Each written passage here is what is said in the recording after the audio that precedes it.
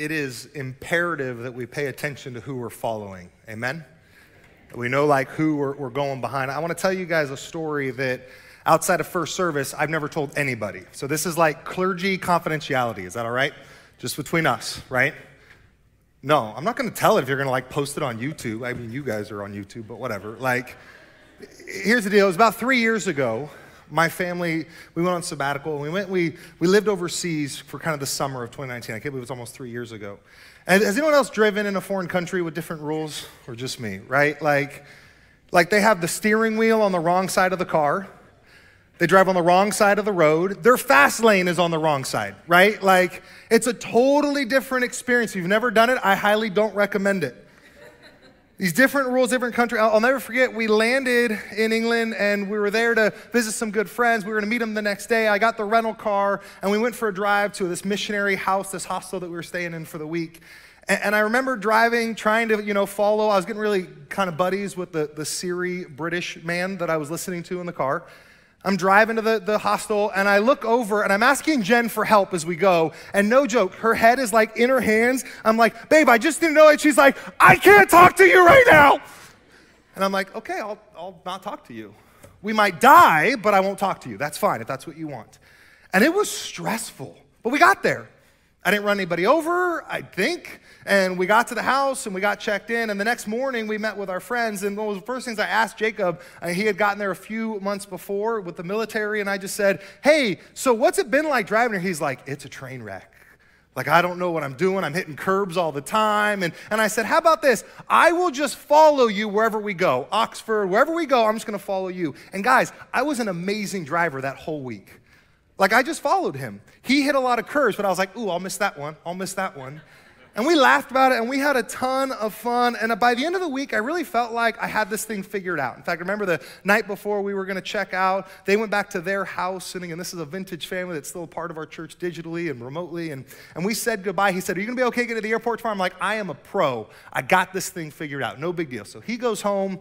Kids go to sleep. Next morning, we wake up, we pile into the car, and we get in the car, and Jen was like, man, it's been a great week. I'm tired. Could I just fall asleep?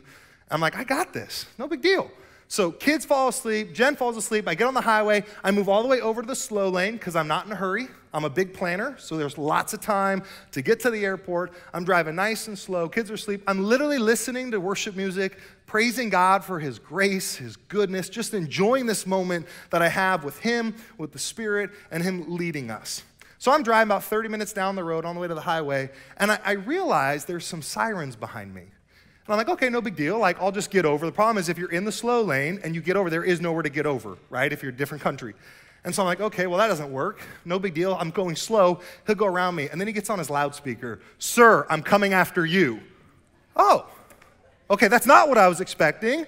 The kids wake up. Peyton starts bawling, my daughter. She's like, Dad's going to get arrested. I'm like, guys, no big deal. Like, I've not done anything wrong. I have nothing to be afraid of. This is not a big deal. Babe, I asked Jen, hey, I'm getting pulled over. So I don't know what's happening. Get my passport. And so we pull over. Now, you got to remember, pulling over means you're pulling over in the fast lane, right?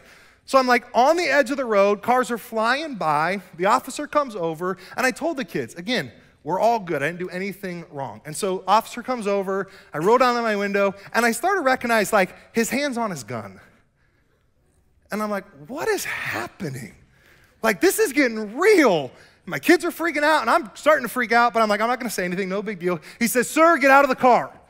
And I'm like, can I just ask, like, what I did? Now, again, here's the good news. You know, in these moments, like, little Andrew can come out, right? There's a little person inside each of us, our flesh. And by God's grace, like, I was calm. That's not normal.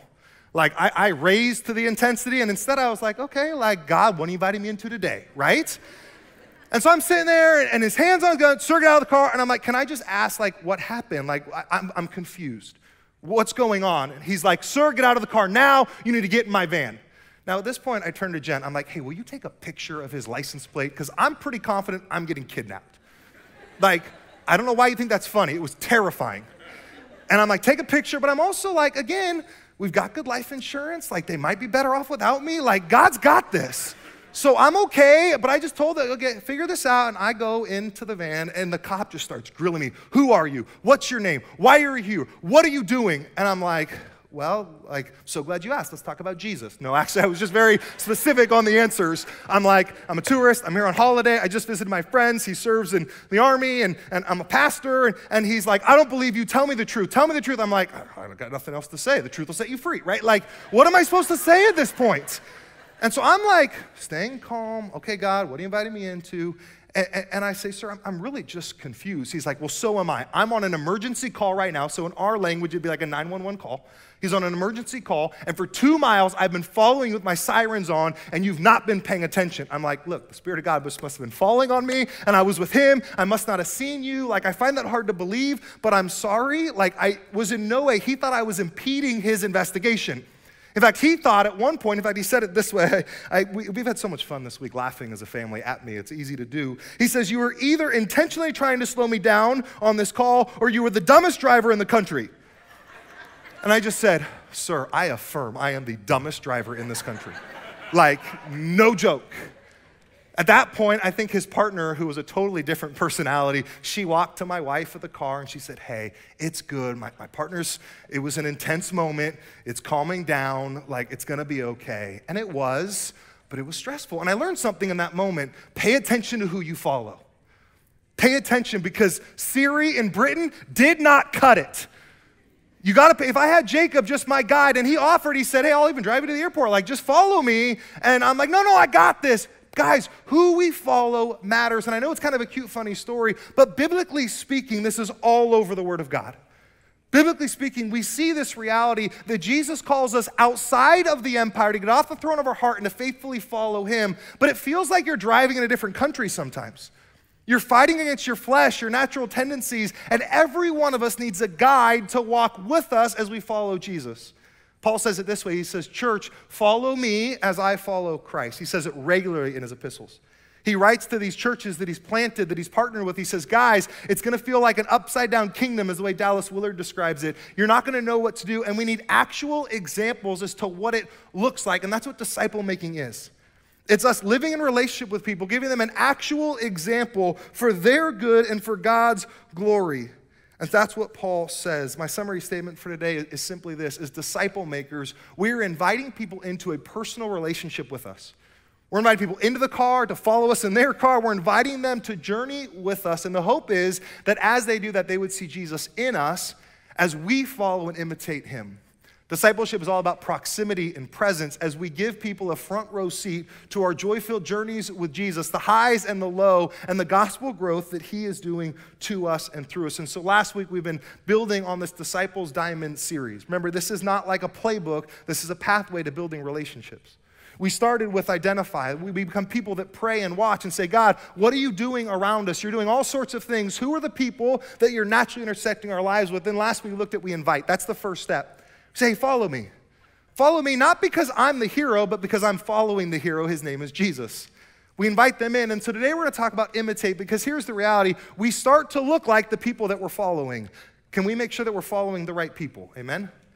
People who are following Jesus, because this is what we see in the Gospels in the New Testament. This is where kingdom movement happens.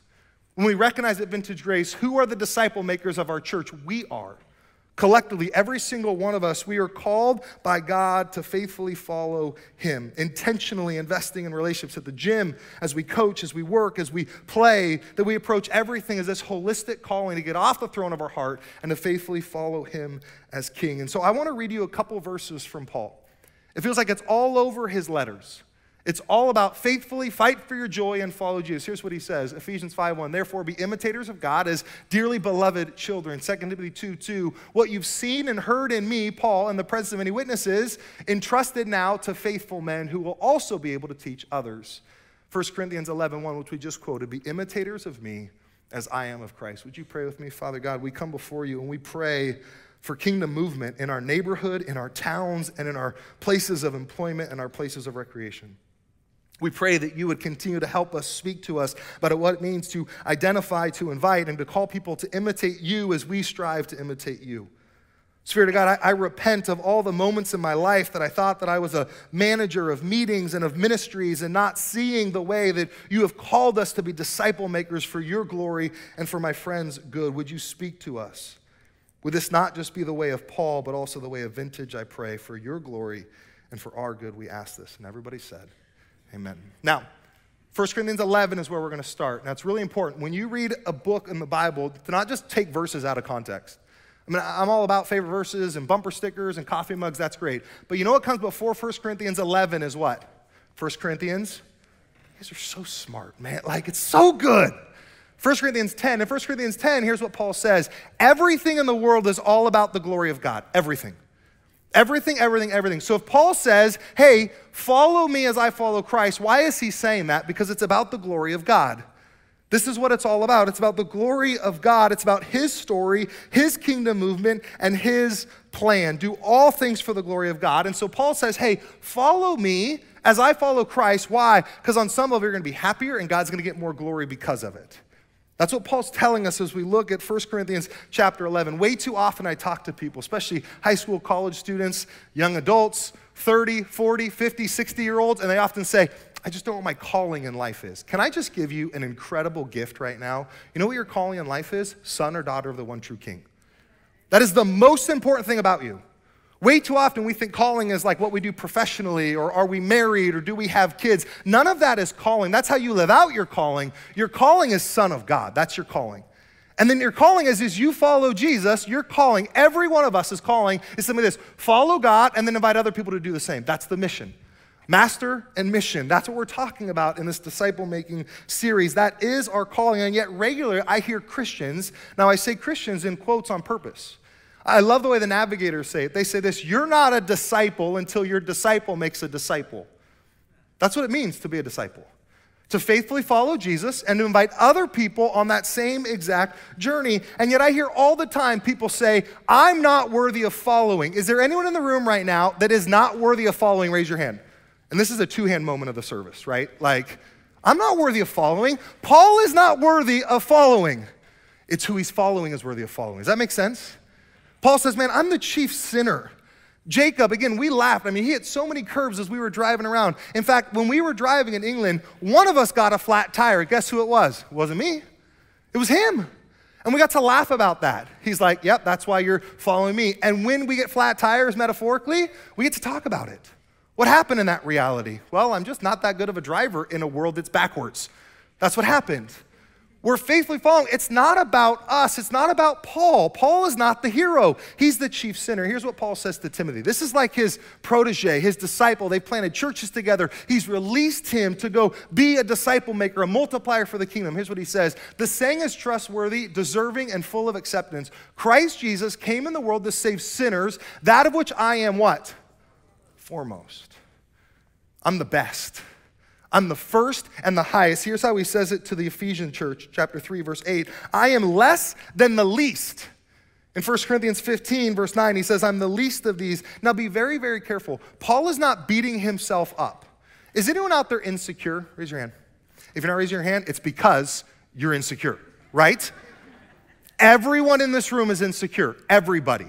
Every one of us. Paul is not saying, man, I just stink. I'm such a sinner. I'm no good. No one should be my friend. Nobody's going to love me. Paul wrote a letter to the church of Rome. It's probably our next big epistle we'll go through. He says this in chapter 8, verse 1. Therefore in Christ there is now what? No condemnation. No condemnation. No condemnation. It's not that you're worth following. It's that who you follow is worth following. We all are the chief sinners. We all are this. My definition of a pastor is a professional sinner saved by grace. What I mean by professional is I went to seminary and spent a lot of money at Talbot School of Theology. My definition of a Christian is a normal sinner saved by grace. What is that difference between you and me? Seminary degree and some school debt. That's the difference. That's it. We're in the same situation, faithfully following Jesus as our rabbi. And so Paul is inviting us into this reality. He's not beating himself up. He's not saying, I'm the scum of the earth. I got nothing to offer. No, I have so much to offer you. Look at what he says. But I receive what? Mercy. I don't get what I deserve. As a sinner, God doesn't cast me away from his presence. He invites me near. He's not offended by my sin. He is, but then he runs towards the offense and he pays the price to make it right. Guys, this is the gospel. guy in the foremost, Jesus Christ, might display his perfect patience as an example to those who were to believe in him for eternal life, to the King of all ages, immortal, invisible, the only God, be honor and glory forever and ever. And everybody said, guys, this is what we sing about. What happens on our spiritual journey with Jesus? We come to faith. We recognize that we're sinners. We recognize we need to repent God from our heart. We come to faith and we understand the cross. But my fear, especially in the Church of America, is that we celebrate something that I would call average grace.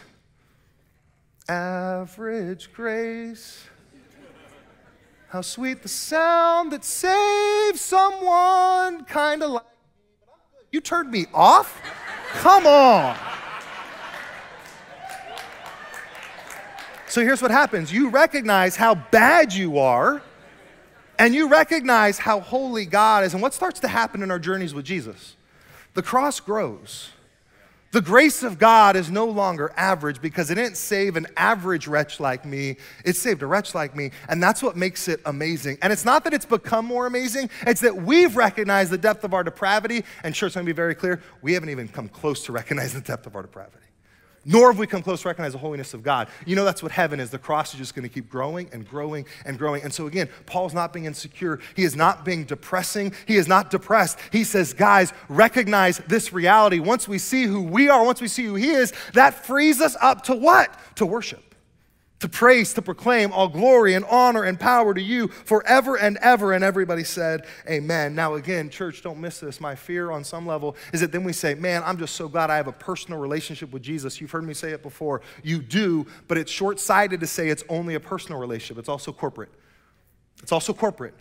He saved a whole bunch of us who have gone off the throne of our hearts and have called us to himself. In fact, our definition of a disciple at Vintage Grace is not that you have R1, a deepening walk with God. It's not even that you have R2, a life-changing one with other believers, but you also have R3, an engaging one with the yet to believe. This is what a disciple is. It's in the middle. It's not 1, 2, or 3. It's all 3. This is what the disciple is. And please hear me, when I say to you guys as your pastor, I want you happier tomorrow than you are today, what I'm saying, don't ever miss this, is that you're living R-cubed. That you're fighting for your joy in Jesus, that you're confessing and repenting to him as Father, Son, Spirit, 3 in 1, but also that you're doing that in the context of community. Why? Because, can I just be really honest? It's not fun to enjoy something amazing if it's all by yourself. There was this football game on last night. Did anybody catch a football game last night? Now again, it was an incredible journey. It was amazing, and part of it for me was, and I love it because even the worship team was like, how many times are we going to hear the 49ers today during the sermon? Just this one time. But it was incredible. Early on in the game, I was like, well, we're going to lose. Like, I'm texting with my buddy. He's a Packers fan. He goes to Vintage. Maybe he went to Vintage because he didn't come today. Maybe he's recovering. I don't know. And I'm like, what a terrible first quarter. He's like, yeah, but we're not putting you away. And he's like encouraging me as a 49er fan. What a brother, right? And as the game went on, and I, of course, did not text him at the end of the game. That would be mean, right? But it was during the game that really towards the end, because the Niners were only ahead at one point in the game when it mattered, right?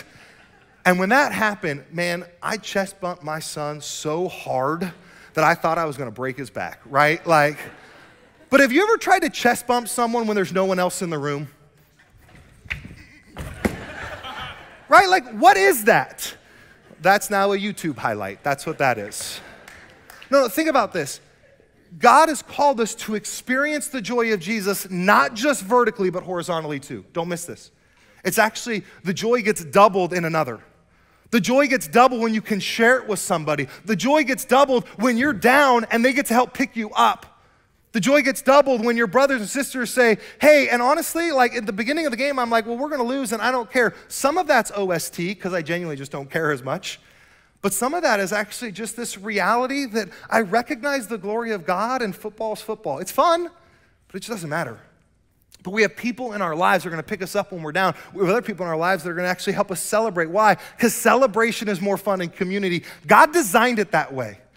That's not a Drew or Vintage thing. That's straight from the book itself. We gather together as R2 to pick each other up, to rejoice with those who rejoice, also to mourn with those who mourn. Don't miss this. When you hang out with happy people, what does that tend to make you? Happy. When you hang out with people that are depressed, what does that tend to make you? Depressed. Now be careful. As the church, we are called to rejoice with those who rejoice and to mourn with those who mourn. Don't walk into the hospital room and say, isn't this awesome?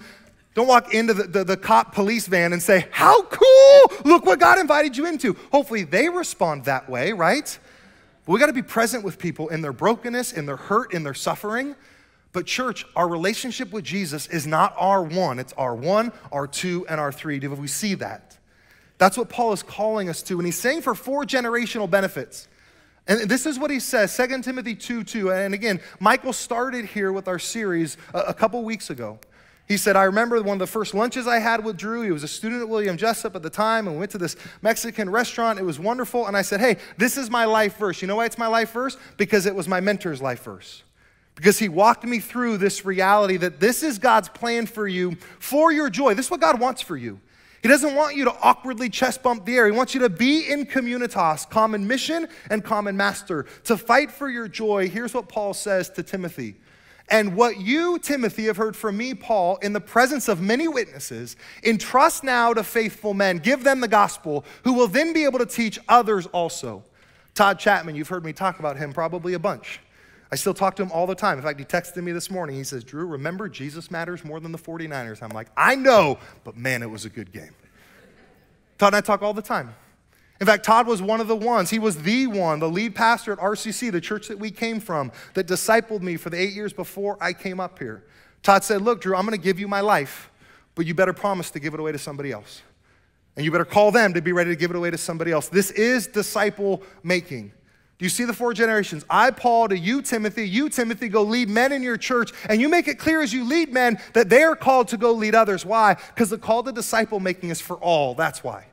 Every single one of us has been given this call by God. I remember as a young preacher, people would say, man, you sound like Todd. And I was like, like it was offensive. Because Todd's bald and he looks like Shrek. Have you ever seen a picture of him, right? So like for me, I was like, that's offensive, right? And Todd talks with a shriek. He's like, and this is recorded. Todd knows all this stuff. We're tight, right? Like he gets it. And I remember they'd be like, you talk like Todd. And I'd be like, I don't sound like that. And then I watch sermons. I'm like, oh, I do. Why? Because you tend to imitate who you hang out with. You tend to start to look. Church, pay attention. People will look like the way in which we lead them to look. They'll talk and act, which is why it's imperative that Paul says, follow me, not because I'm worthy of following, but because who I follow is worthy of following.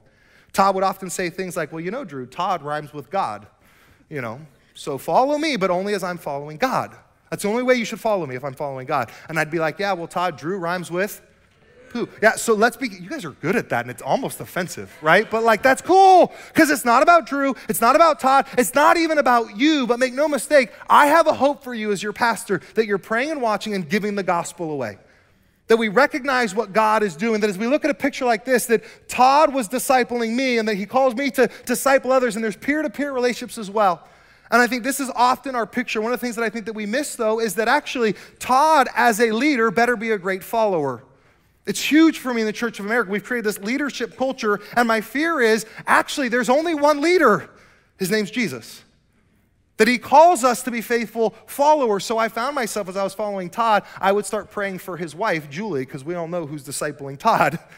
I'd pray for Wally, who was discipling Todd. I'd pray for the men and the women that God put in Todd's life. And so I recognized that Todd needed to be following, and if he's not being a faithful follower of God first and foremost, then he's not worthy of following. Same thing for anybody else in our life. Any of our micro church leaders, our group leaders, all of us are saying, hey, follow us, not because we're worthy, but because he who we're following is worthy. And we start to see how this works in the kingdom of God, this multiplication reality that he's invited you and me into, that it goes both directions, that it's for his glory and it's for other people's good, that we grow in our faith and we invite people in to have a front row seat to our faith. And the front row seat of our faith is not, look how amazing I am as a driver. Let's look at that curb and that flat tire and that brokenness. And that's the story of but man. But we get to tell the story of what? But God. But God is good all the time, and he uses our brokenness. So we fail forward, church. Why? Because God is good all the time, and he's using our brokenness for his glory and for his story. And so what happens is, as people come and follow us, we get to share the gospel. As people are imitating us, we're inviting them into a front row seat. We have broken tires. We have flat tires. We can say, hey, this is my story. Let me introduce you to the real hero of my life. Let me introduce you who matters most in Drew's life. And we get to tell the story of the gospel. And again, we use this number line all the time, but we've added these shapes from Jeff Vanderstelt. The first V coming down is that they came to us, Father, Son, Spirit. In the beginning, they created the world.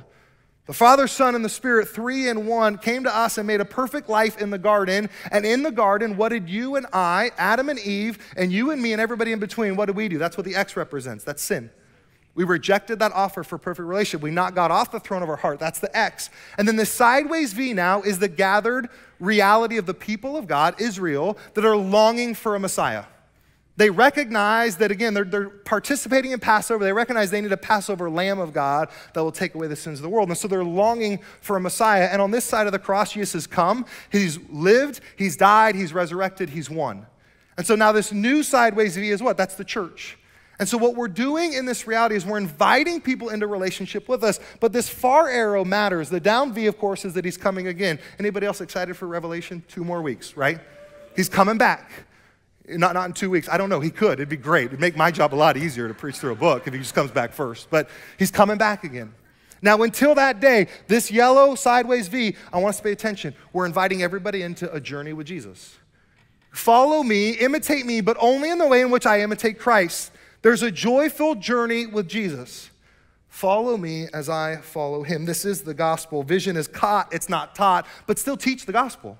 Every morning when you wake up, preach the gospel to yourself. Remind yourselves, God made me for relationship with him. My sin broke that. He redeemed and rescued that, and now I faithfully follow him, imperfectly, with broken, limping forward. The gospel is best learned in lab format, not in lecture. I don't think sermons is really the best way to learn the gospel. It's on the side of the road in England. It's on the gym floor. It's at Oak Ridge High School. Those are the best places on the football field, wherever we are. Why? Because we get to tell the story of the gospel. We get to build relationships. We get to call people to imitate us as we imitate Christ. I like preaching. I think it's actually from God, of God, and for the edification of the body. But honestly, sermons are just the tip of the spear.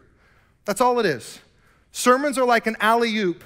So you can go into a community of faith, and how do we live this out? Because the best sermons at Vintage Grace are never on Sunday mornings. They're always on Monday, Tuesday, Wednesday.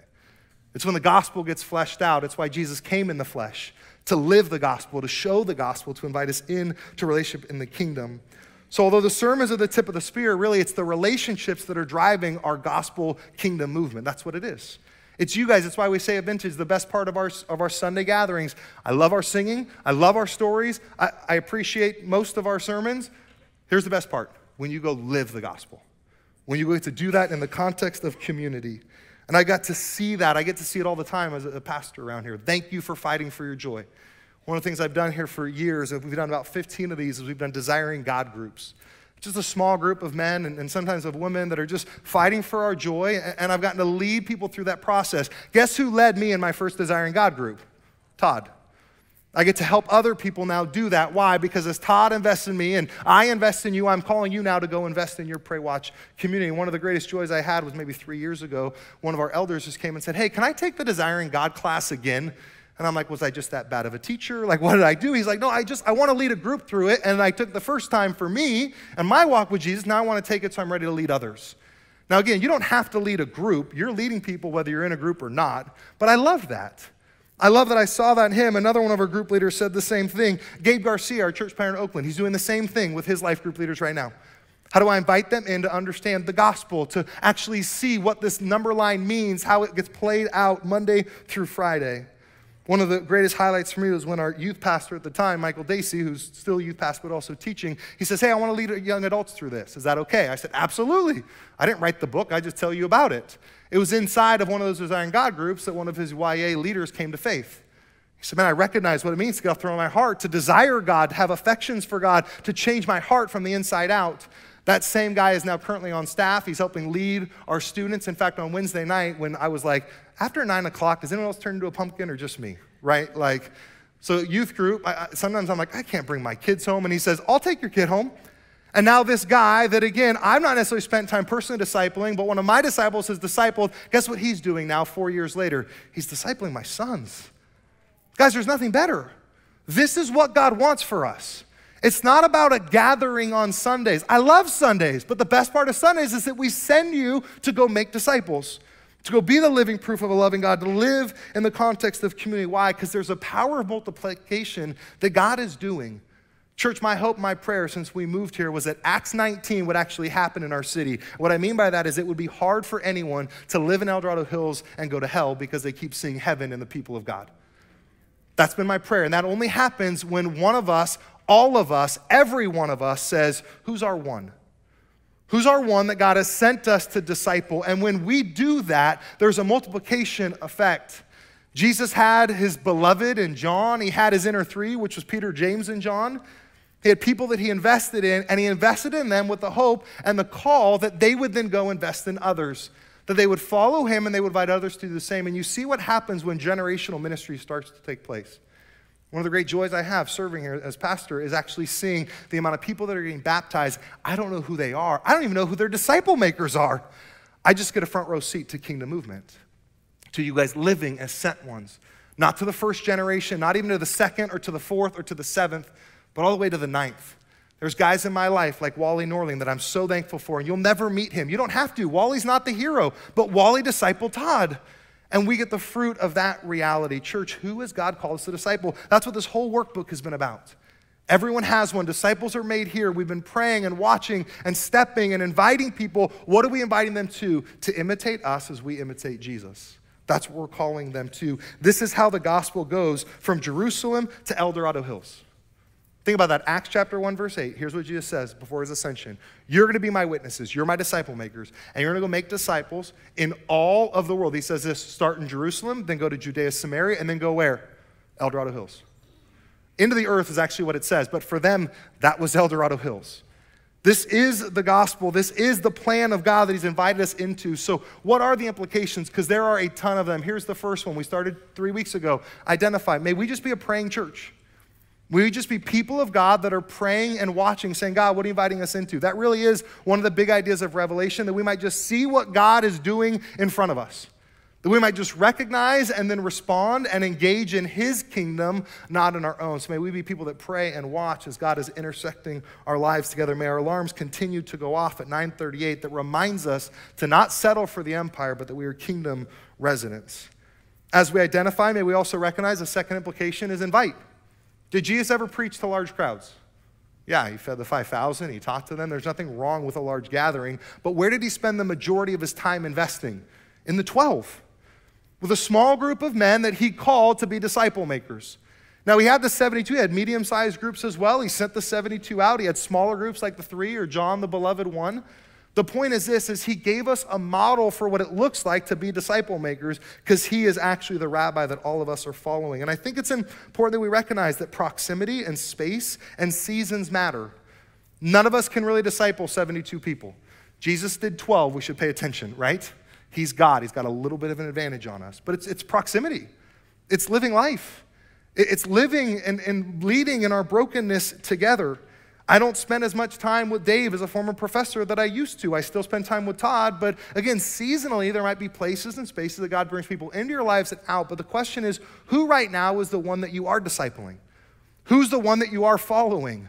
Who are you imitating and who is imitating you? That's been the whole point of this entire series. And that really does get to our third implication today, which is that we are imitators. We're all imitating someone and something that comes out. Here's what Paul says, Ephesians 5:1. So my life verse, here's my wife's life verse. Therefore, be imitators of God as beloved children. When the word therefore is there, we must ask what it's there for, right? Chapter 5 comes after chapter 4. Chapter 4, Paul says this, you are a part of the bride of Christ. There's a unity in Christ. There's a communitas being formed, a common master and a common mission. And then now you have life in Christ. So you take off the old self and you put on the new. What is the new? Be like Jesus. Therefore, be imitators of Christ. Start to look like him. You actually don't want your disciples to look like you. You want them to look like Jesus. But has anyone else noticed that your kids start to look like you? Physically and sinfully? Right? Have you ever seen sin in any of your kids and been like, oh, I know where they got that from. Their mother. Right? Like you see it and you're like, oh, that's my anger. That's little Andrew. Like I've apologized to my kids when they're sinning because I know where they got it from, right? Because we're all imitating the people that have gone before us. Pay attention to who you're following. Pay attention to your guide in this leadership culture of America. Repent of that and say, no, I want to be a follower of Jesus. That's what a disciple means, that I get off the throne of my heart and I follow him. And so church, just be very clear here. People are following you. People are following you because my hope is they see a joy in you and they're like, I want some of that, so I'm going to try that. We have yet to believe people that come to church all the time just because their friends that love Jesus are happier than them. That's okay. That's actually good. That's called evangelism. We just have to introduce them to why we're happy his name is Jesus. It's not because our circumstances are perfect. It's because we're striving to faithfully follow Jesus. That's what matters. And so as people imitate us, here's the biggest cry that I have for you today. Make sure we're imitating God. We're not imitating the person before us. It's not bad if you sound like the preacher. It's just make sure it's about Jesus and not about anybody other than him. And so this is why Paul says, therefore, be imitators of God. Don't imitate me other than the way that I'm following him. And so I want to invite you, if you have your books, to pull them out, that this week I want to encourage us to take some time as a church to say, I want to imitate God. Does anyone here need to imitate God better? Am I the only? We're not there. We're in process, every one of us. And so Jesus came to earth not just to die for our sins. That's a big deal. Don't miss that. He also came to show us how to live in the kingdom. Why? Because we need a guide, because it's an upside down kingdom. All those feelings in England driving on the wrong side of the road, that's what it means to leave the empire and to fight for your joy in the kingdom.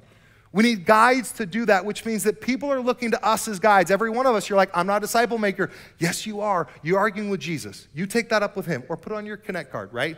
Or send me an email, jens@vintagegrace.org, and I'll meet with you, right? No, people are following you. Make sure they see Jesus in you. And so this week, we're going to spend some time.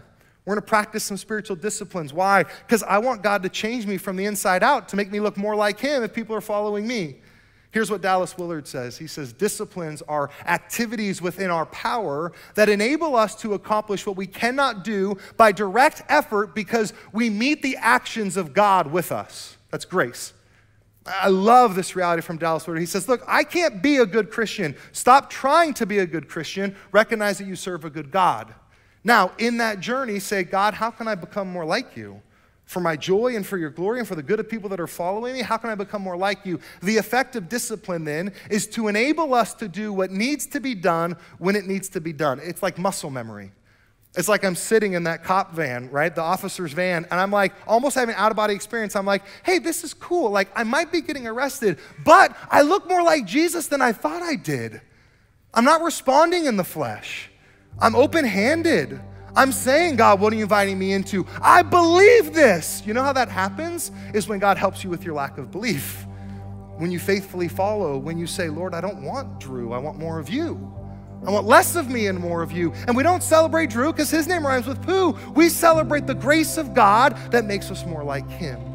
And so spiritual disciplines are a way for you and I. So I'm excited to invite you this week into spiritual disciplines. It's a gift from God because Jesus modeled life in the kingdom, and we just want to follow him, be imitators of him. And so again, two different categories Willard put spiritual disciplines in. One is this, the discipline of abstinence. Now, we don't like to practice that because we're Americans and we think that more is always better, right? And so the discipline of abstinence means I'm going to get rid of something in my life for a short period of time, maybe a long period of time, for the purpose of God to be glorified and me to recognize that what I really need in my life is Jesus. And so here's just a couple that I encourage you to pray about. They'll come up in your workbooks this week. The first one is this, silence and solitude. Jesus regularly withdrew. It was a habit of his. He'd teach large crowds after every time. You know what he did? He ran away to sit with the Father because that's where more joy is in relationship with the Father. And so he regularly withdrew. I talk to people all the time. They're like, I just wish God would talk to me. And I, of course, ask the question, have you spent any time listening? He actually does talk. Have you spent any time reading and being still? And so, of course, this week we're going to talk about listening and being still, listening to God, listening to other people. I'd encourage you, create habits of goodness for God to work in your life. One of those for me is silence and solitude, like Jesus practiced. Another one is fasting and frugality. Spend less so you're freed up so that money, because here's the reality, either you own money or money owns you, right? For way too many of us, it's what drives us. And again, we're saying, I'm going to do less of that and more of saying, God, you sit on the throne of my heart. It's not that I can't afford something, it's that I don't want that because it's going to own me. And I want to make sure that I recognize that I'm a bondservant of Christ. I'm a follower of him. He sits on the throne of my heart. So frugality is a discipline we try to practice regularly. Fasting is a discipline we try to practice regularly. Jesus, led by the Spirit in Luke chapter 4, he leads him out into the wilderness. Anybody remember? For the temptation. He also, for 40 days, what does he do? He fasts. He says, Lord, I'm going to get rid of food for this season for the purpose of hearing from you because you are the bread of life, because you are all that I need, because you are all that I desire. Give me more of you. And so we're going to spend time this week as a church as we pray through our workbooks together, and we're going to use Saturday as a day to fast as a church. Now, again, there's a difference between just fasting to be like the Pharisees and contorting your face and being like, oh, I'm fasting, instead of saying, no, I want to fast for something. God, I want to meet you in this moment. I want you to speak to me, so I'm going to get rid of something so I create more space to pray, to watch, to step. And so there's an article on day 22. That's where we're going to start this week, and our Disciples Made Here booklets this week is, what are we fasting from? And more importantly, what are we fasting for? How do we fast for the work of God to be in our lives? How do we fast so that we might say, God, we want to see kingdom movement in our neighborhood. We want to pray and watch and step. We want to get rid of the things that distract us. And then what we're going to do as a church is we'll fast on Saturday, and then we'll come back on Sunday for this great commissioning on the 30th. And then we'll break our fast together for breakfast. Is that cute, right? I do lame really well. It's one of my fortes. So we'll break our fast and we'll have breakfast. We've got a bunch of breakfast burritos. We'll fast on Saturday. We'll come back and break our fast together and say, God, would you do a work here like you did there? Would you create in us a communitas with a common mission and a common master and a common sending, that every one of us is a sent one? And would you do a work? And so we're going to spend this week, we've been spending this month, heck, we've been spending the last 8 years that we've been a church, preparing for this moment for us to be sent ones, for us to live on mission. I think disciplines help us look more like Jesus as we call people to follow us as we follow him. There's disciplines of abstinence, also disciplines of engagement. Now, these are ones we practice more often. We think they're more fun, right? Because we don't have to get rid of anything. We go to church, we party. We chest bump Jesus, we chest bump our brothers, we engage in communitas, we sing songs, we study. Did Jesus study? Yeah, I remember when he was 12 and he's in the temple, and they're like blown away by his knowledge. He knew more than the rabbis. Why? Because he loved the word of God. We see regularly, in fact, it says in chapter 4 of Luke, as well as in Mark and other books, that as was his custom, he would go to the synagogue. Jesus had a spirit of worship. Everything he said and did, his head, his heart, his hands, was worship and celebration. It's totally fine to sing by yourself, but there's something about being in a room and singing about the glory of God. Church, I love Sundays. You guys are all in the church choir. You are the church choir. We're celebrating God. We're gathering for service and for fellowship. Jesus says, I came to serve, not to be served. He came in Mark 10 to be a servant. Now, the one discipline that Jesus doesn't practice that you and I should is confession. Why? Because he's Jesus. He came to make a way for our sins. And he said, hey, please confess. Why? Because I and my Father will be faithful and just to forgive you if you confess with your mouth and believe in your heart. And so we practice these disciplines. We practice the disciplines of prayer and submission. 25 times in the Gospels, we see Jesus went away to pray. And every prayer, church, every prayer is a prayer of surrender. That's why often I'll pray with my hands open, because every prayer is a prayer of surrender. Where do we get that from? From Jesus. Remember in the Garden of Gethsemane when Jesus is talking to the Father? He says, God, I'll do whatever you want, Dad.